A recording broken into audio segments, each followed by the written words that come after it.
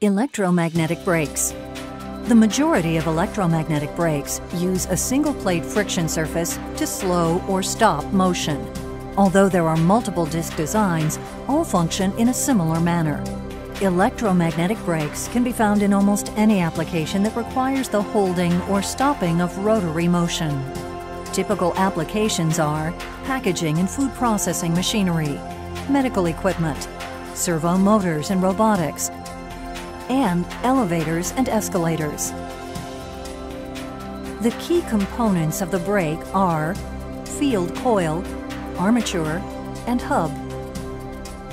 Electromagnetic brakes operate via an electric actuation, but produce torque mechanically. When voltage or current is applied to the brake, the coil becomes an electromagnet and produces magnetic lines of flux. This flux travels through the small air gap between the field coil and the armature, magnetically pulling the armature against the hub and creating a holding force. When the brake is fully engaged, torque transfer is 100% efficient as there is no relative slip. When current or voltage is removed from the brake, springs hold the armature away from the hub surface, creating a small air gap. In most mobile or outdoor applications, friction material is not used.